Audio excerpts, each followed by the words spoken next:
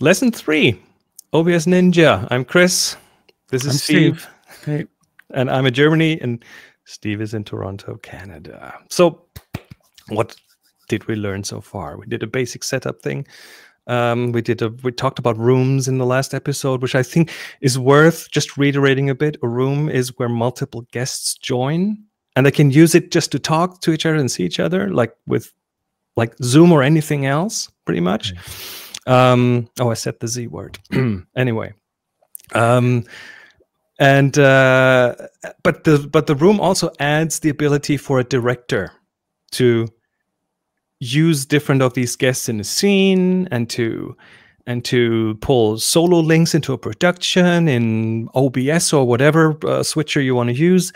So the room is a really central concept, a really important concept. So I would think use the rooms, get familiar with them. If you have no idea what this is about, go back to the second lesson because it is important. But having that said, there is also another way to use OBS, and we're going to demonstrate that in a one-on-one fashion, okay? I'm in Germany, you're in Canada, and we want to have a little chat, and we don't want to use a room for whatever reason. We can make OBS Ninja, well, we can create, I think you call it a fake room, right? It's a faux room, a fake room, yeah. A faux room. And let's just go to the browsers. Left browser is mine, and the right browser is yours. And I will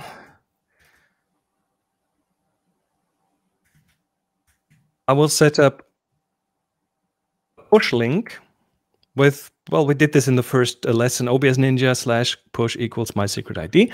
And then you would send up view equals my secret ID, but then I will add another option here, another parameter, which is a view equals Steve in Canada. Okay, let me change that first one to Chris in Germany and Steve in Canada. So Steve on his side would go and view Chris in Germany and push Steve in Canada, and I will push Chris in Germany and view Steve in Canada, and that's what I'm doing. So OBS Ninja is creating a room without the whole room magic behind it, and there we go. And that is pretty awesome, I think. I think we can. I think this is the point to introduce two more things. The first thing is you could make this into more people. So we have a view equals Steve in Canada on my side, but I could have a view equals Steve in Canada, comma, Jack in France. And if Jack in France is sending their stream under that ID, that would just add that third person to the room. I have to add them as a view. Let's leave that out. It's just the explanation of the concept. But you get the idea. You can view multiple streams at the same time in this one view. So you are pretty much creating your own scene this way. And that is pretty awesome. I like that. So you can list view IDs? Yep. So you list it with like a comma? Yep, view equals ID1, ID2, ID3, and so on. So build your own scene, and that gives you a lot of power, a lot of flexibility, a lot of control. And then when it comes to these kind of things, I like control. I like to be in charge of things. So this is the first concept. The second concept is, and I think this is the time to introduce additional parameters. And one parameter is the video bitrate.